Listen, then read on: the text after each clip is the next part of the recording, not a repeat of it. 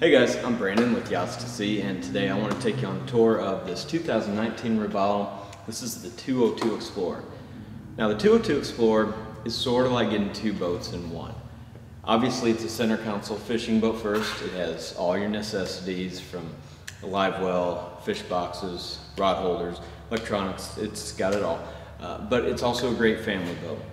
The Explorer series has been designed by Robalo to have some really nice family-friendly features on it and a little different layout than the normal R200.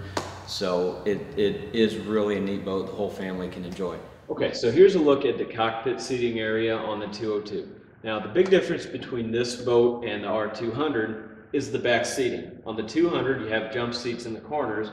On the 202 here you have a side walkthrough, makes it easy to get in and out of the boat, and a nice sized bench seat here. Now the other thing you get is a little bit extra legroom. So plenty of room back here for at least 3 people, a little bit more comfortable that way. Now on our leaning post we have a grab handle on the back side, cooler underneath. On the console itself, we've got the steering wheel upgrade with the control knob.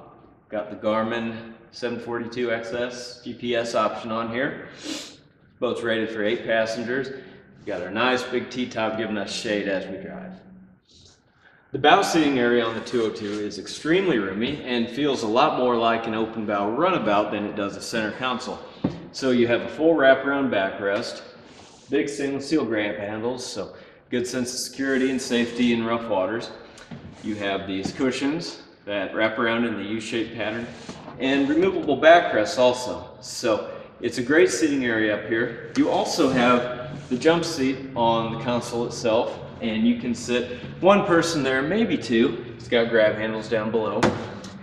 And the console opens up, and below is an enclosed head and changing room. So it's a great feature for a 20-foot boat.